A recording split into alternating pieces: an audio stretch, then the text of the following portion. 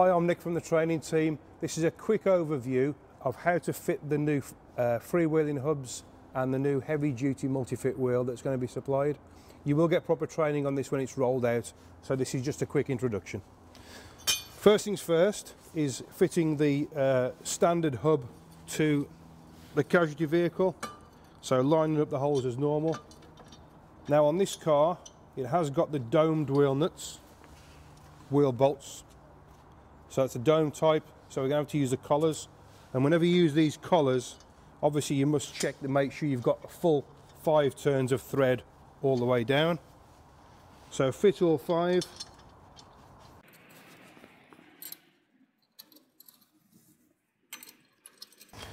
Now the important thing at this stage is now, this is soon going to be obscured by the freewheeling hub, so what I've got to do first of all is torque these up. It's a 3-stage operation, so we torque this hub up first, fit the freewheeling hub, torque that up, and then finally torque the multi-fit wheel at the end.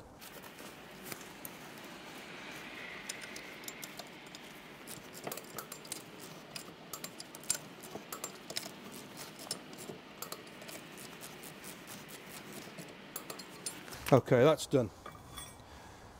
So now we fit the freewheeling hub with these holes onto these, lining up there, and then this is a prototype wheel, so these are 18mm nuts at the moment.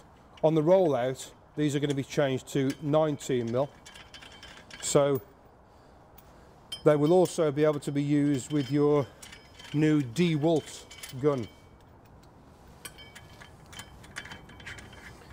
Easiest way to do it is as I am, pop the nut into the end of the socket,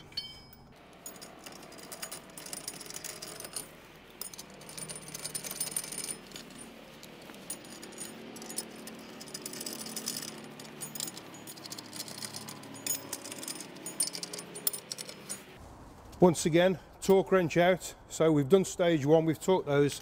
Stage 2, the centre ones needed to be manufacturer specific as normal with the multi-fit wheel. These outer ones now are 100 Newton meters, the same as the wheel itself.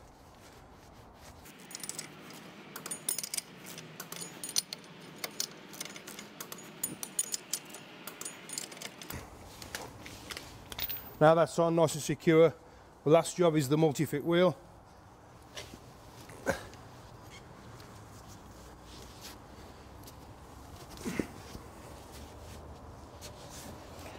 Okay, so there's 2 different sets of holes. Get the right ones, which are the inner ones. And now, unlike the old multi-fit wheel, or the smaller one, these are now flat nuts. So much more suitable for use with the DeWalt gun. We've got no problem in using that now.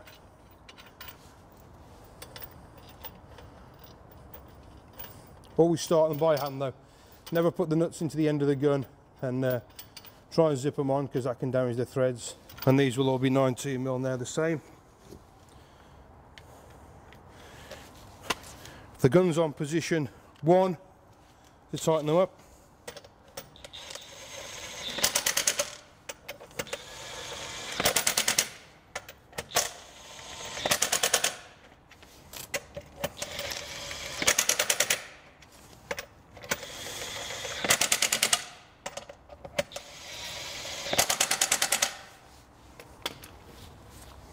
Okay, once the wheel's on, it's the usual check for clearance, so looking for any fouling of brake calipers, etc., and we're ready to drop down.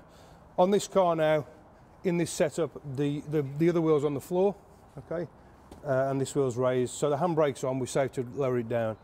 At the roadside, when you fit 2 of these, obviously there's an issue of the vehicle moving away, so that'll get covered on your training. That's all taken care of.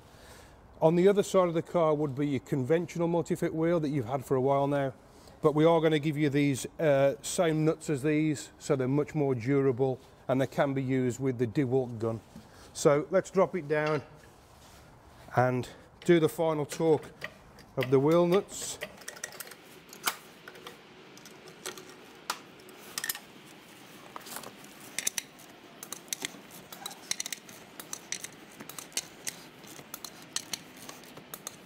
That's that side done.